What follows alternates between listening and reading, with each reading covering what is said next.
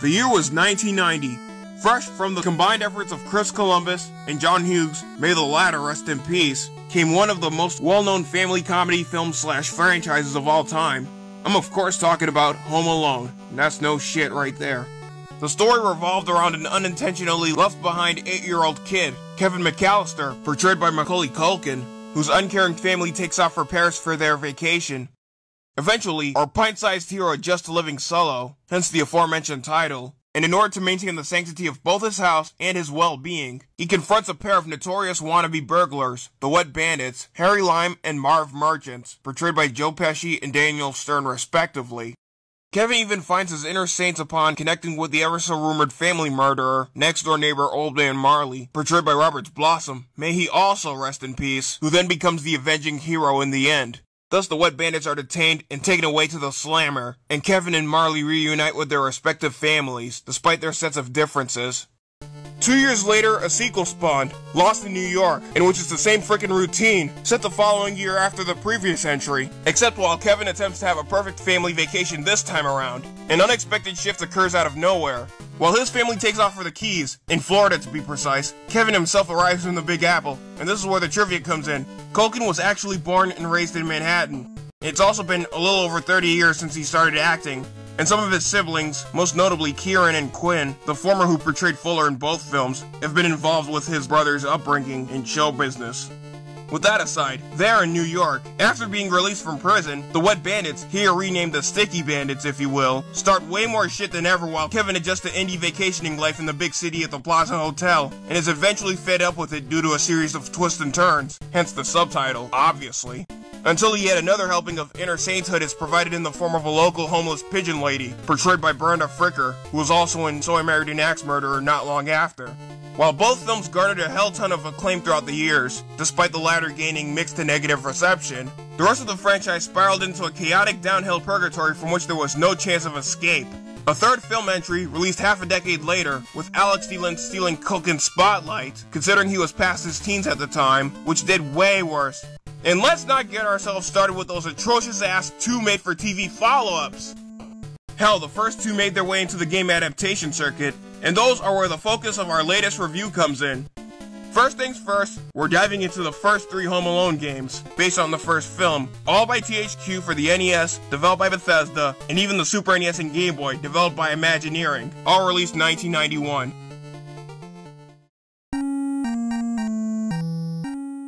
You assume the control of Kevin upon starting, and basically you're supposed to stop the Wet Bandits in their path by using random home accessories, tools, toys, electronics, etc., just like in the film, obviously. Buttons A and B are used to collect or possess, if you will, and set a trap respectively, while the select button cycles between the trap items you collect. Take note, you can only carry up to no more than 3 items. Eventually, I'll get to why the traps are about as useless as fucking Family Advice, 5-Hour Energy, Ritalin, and V8 combined, despite them being the only weapon Kevin uses. Should either of them get near you, it cuts to the infamous "oh no, game over" themed cutscene, and depending on which version you're playing, it either features that same message popping out of the chimney, or a bastardized rendition of Kevin blurting it out, followed by your progress screen, which can be accessed at any time by pausing, followed by the title screen. And speaking of the progress screen, you're provided with a map of the house, indicating Kevin's location, as well as those of the Wet Bandits, complete with your overall score and how much time you've got remaining before the fuzz arrive. In terms of time, by the way, you're given exactly 20 minutes to guard your lair from those jackasses. Every time either Harry and or Marv get near a trap, they're temporarily stunned, thus giving you a fighting opportunity to escape from them. But if I were you, I'd keep the absolute sharpest eye out for their awakening. Other than patrolling certain sections of the house, Kevin can even traverse to his backyard treehouse via the wire from his bedroom window, minus the broken handlebars used as a zip line. In terms of attempting to traverse down and or up certain stairs, that's another story in and of itself. You have to use the diagonal directions of which flight of stairs that you're about to travel. And before I forget, yes, Kevin can moonwalk, obviously. As you can tell right away, the gameplay aspect becomes monotonous at a shockingly accelerative rate, and the controls are ruptured and half-assed beyond every means of testing. While there's no checkpoints or continues, or even a password or save feature, there really isn't much to offer in the way of challenge. Basically, it's either you sit on your ass attempting to win, or you wind up getting nabbed. Unbelievable as it is, Harry and Marv travel at approximately 1/4 the speed of a bullet, in other words, faster than Kevin does, and the chances are as high as Mount Everest and Taipei 101 stacked together that they'll outsmart your ass in more ways than you think. Even more aggravating is the earlier stated stair navigation. When you're in the most desperate need imaginable, it'll take maybe less than 5 seconds, if in a bit more time, to maneuver that little bastard. Simply put, those factors will haunt you for the rest of your natural-born life worse than both Tommy fucking Wiseau and Buffalo Bill from Silence of the Lambs combined, no matter how often you play. As detailed as the in-game elements are, I wouldn't go so far as to expect anything on par with the likes of either Capcom, Konami, Tecmo, Taito, Irem, Jaleco, or hell, even Natsume. Despite the primary opposing characters looking exactly like they're supposed to, the out-of-place hues make both the trap items blend in very closely with the background, hence an unexpected test of wits and attrition as you're fulfilling your main goal. As for the stair perspective, it's less than appealing at best to say the absolute least. Seriously, I've seen a way better stair design in Addams Family by Ocean than even this, and that was out the same goddamn year. For the overall music and sounds, composed by George Sanger and arranged by Julian LaFay, considering that none of the music is in any way related to the John Williams score, except maybe for the half-assed title theme. There's only 5 songs heard throughout the entire game, and believe me, I've heard way worse in my line of work. But this one takes the goddamn extra-large triple-decker 4-cheese meat lover Zaz. Despite them being rather lively and bold, especially the main house theme, which is somewhat reminiscent of Run Run Rudolph, in reality, those songs can drone over you for an entire fortnight, if hell in a shorter time. Man, I'd rather listen to Troll 2's Naked Land, Chariot of God, Fire in the Water, and even You're Never Too Old 4 times over per song. And don't even get me started with the goddamn sound effects. As soft and maybe obvious as they are, there's actually very little of them.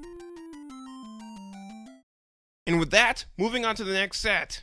Exhibits B and C respectively, Home Alone for both the Super NES and Game Boy. Again, both developed by Imagineering on behalf of THQ. Riley Sky 100, you have the floor.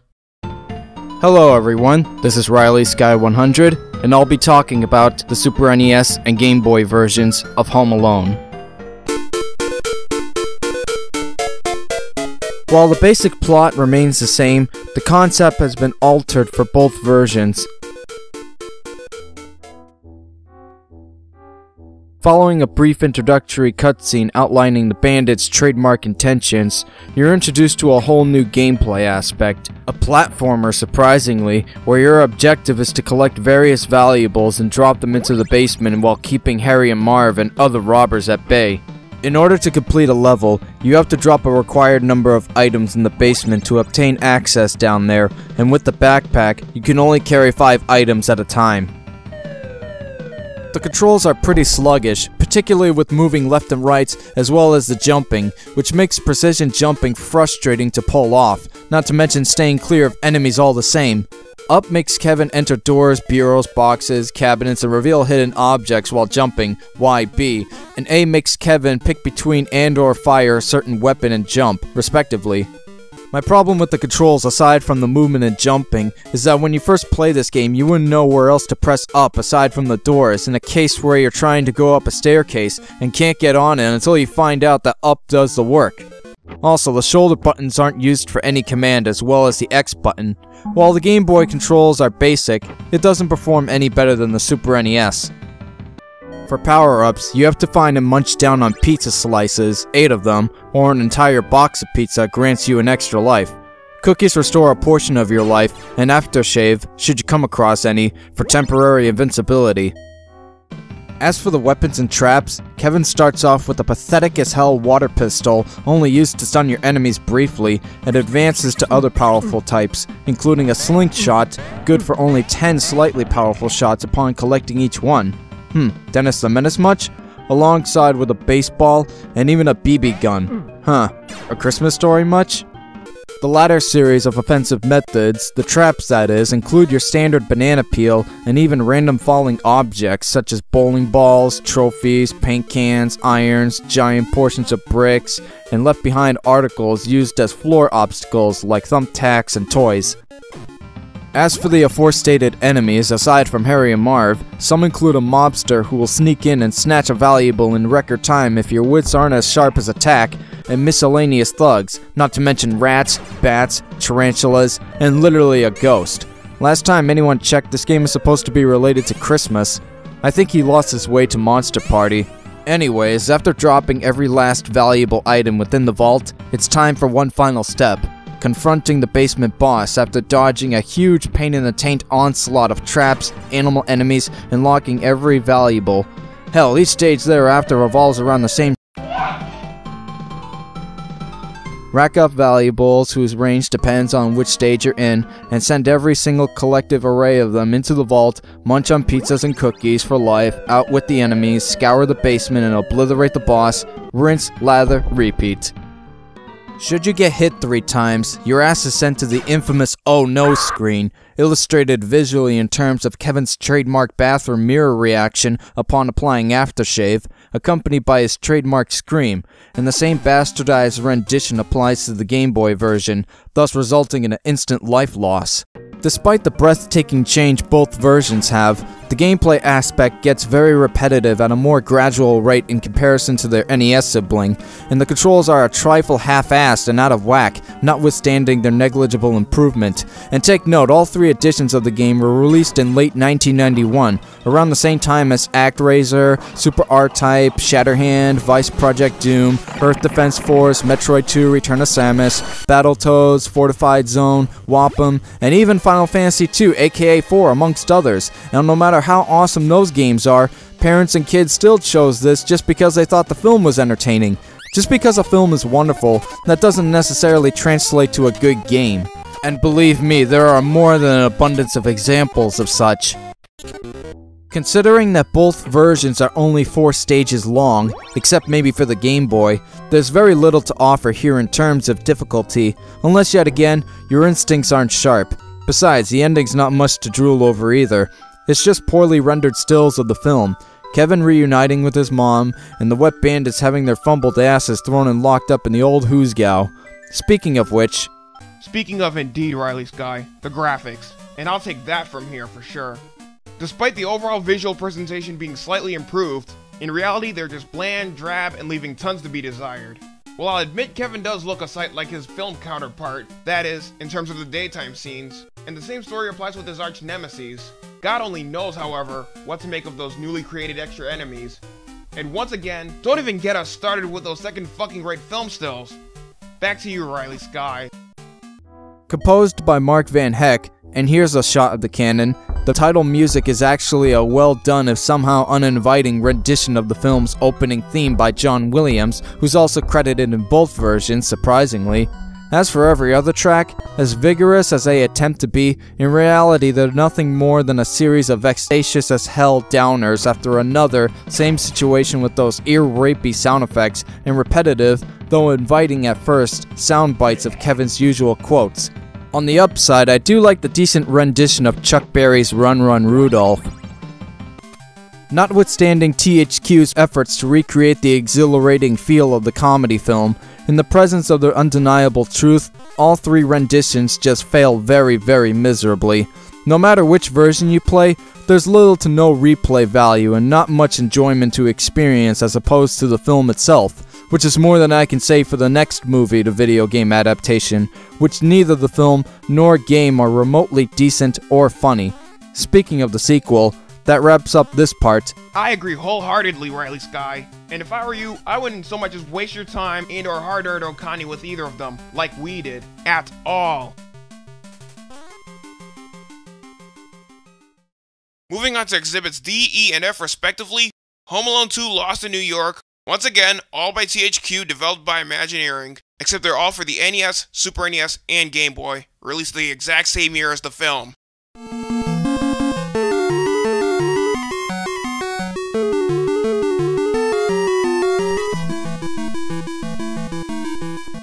Once again, refer back to the overall plot description I've outlined on which these entries are based, cause there's no fucking way I'm reiterating it!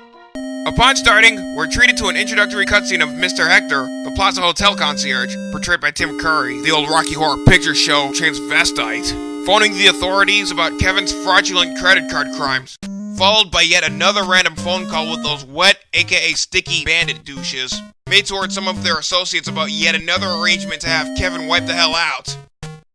And well, it's the same slightly updated platformer horseshit as in the Super NES and Game Boy versions of the previous game.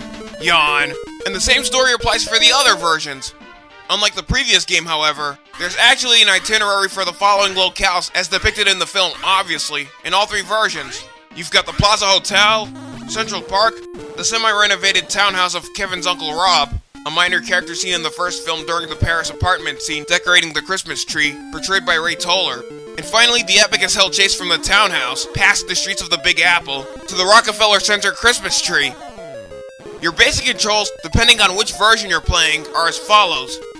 Your traditional D-pad moves Kevin around as always, while up makes him enter doors and calls for the elevator, which you can pull off in the Super NES version by pushing X, and down makes him duck and pulls off his best Pete Townsend power slide whilst running. In the NES and Game Boy versions, B and A are used to fire your weapon and jump respectively, while the same also applies in the Super NES version. The Y button isn't used until later. And finally, in the NES and Game Boy versions, you can use select to swap out your weapons, whereas in the NES version, aside from swapping your weapons, you can also display your status elements, your score, how many lives you've got remaining, life count. Whereas in the Super NES version, you can swap out your weapons by using L and R. In terms of power-ups and various weapons, tactics, the whole 9 inches, the usual pizza slices are back, except an extra life is gained upon finding and munching on 6 slices this time around, and or obtaining an entire pie. So are the cookies, which come in packs of 4. If you obtain 20 of them, either loose or in 5 complete packs, a unit of power is replenished. There's also a bell for an improved offensive spin jumping technique, a candy cane or the usual aftershave for temporary invincibility, whereas for the latter, considering how rare it is, provides you with an ultimate overhaul in terms of his basic physical abilities. Getting to Kevin's offensive approaches, the aforementioned Pete Townsend-inspired slide is his only physical offense, while he can use his tranquilizer dart gun for stunning, a necklace, like in the film, for making his enemies slip, and even 2 types of flying fist bazookas, one of which smashes the fuck out of a single enemy, and is good for 2 shots, and the other of which does the exact same goddamn thing, except it deals with more than 1 enemy, and you can even run after the latter type fist to elevate the body count to a higher extent. Upon reaching stage 3, you can actually make use of every indoor article as traps to outwit the usual primary pair of antagonists. As one could have possibly expected, while Harry and Marv make yet another return in later parts of the game aside from a few cutscenes, other enemies include an appropriate yet out-of-place lineup, including various hotel employees, Mr. Hector, his assistants, maids, clerks, kitchen staff, etc., and even its guests, including hard-nosed detectives. Seriously, who the hell's he supposed to be? The half-anorexic fuck-twat brother of Hercule Poirot? Living luggage, including suitcases and bags, and even equipment, some of which are hazards to avoid, which I'll get to momentarily. Outsiders including thugs and punks that hide in the bushes, rats, bats, pigeons dropping twigs, with the obvious exception of the aforementioned homeless pigeon lady found in the sewers at the end of stage 2. And I swear to God, if your senses aren't in check every minute, they'll leave your ass reeling in more ways than one, like it's no one's goddamn business. Same story with the first and only boss, other than the wet aka sticky bandits, in the entire game, namely that fat-ass hotel chef. And don't even get me started with those far from commonplace hazards, including vacuums, which if you get near them, they'll suck your ass up, resulting in an instant death, pillows thrown by maids, brooms, kitchenware, floating trash can covers. I could go on all damn day or night. Challenge-wise, considering all the factors I've pointed out, like every great game out there, the shit gets progressively easy, but man does the intensity kick in.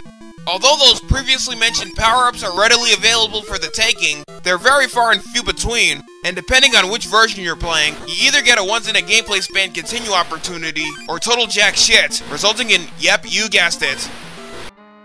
Graphically, once again, it depends on which version you're playing. Though the Super NES edition is slightly better than its 8-bit counterparts in terms of presentation and appropriate animations by comparison, the latter of which could have used more work. Everything else, from the backgrounds, all the way to the various other characters, animation-wise, leaves way more than necessary to be desired. And for the last goddamn time, let's not get each other started with those second-rate digitized stills.